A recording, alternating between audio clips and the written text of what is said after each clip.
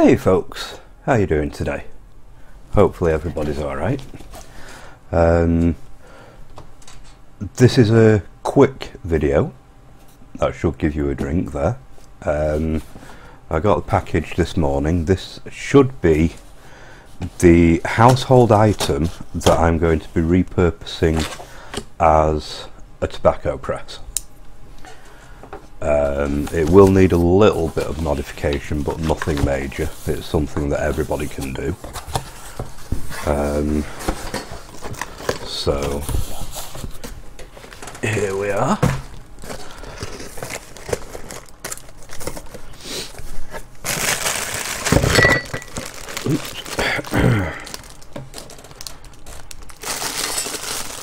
Now it's all in Chinese is the label, but essentially this is a noodle press or a noodle maker.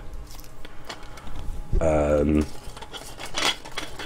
can see it has a screw plunger there, which if I unscrew the top you have the plunger there. The only thing that really needs modifying on it is on the base, because obviously it's a noodle press, so the base has holes in it. All you need to do is cover that up, and you should be able to get a reasonable amount of pressure on this noodle maker. You can see it's just a stainless steel tube essentially, with a plunger, you know, screw down plunger. And I've seen a couple of posts that suggest that this is actually a pretty good method, so we'll see how it goes. What I'm going to use to cover the hole in the bottom, I've got a Pringles lid.